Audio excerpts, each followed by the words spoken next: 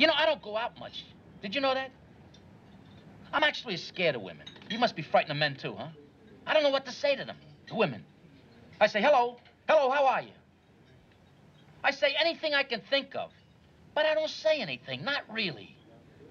I'm a loner. I'm always alone.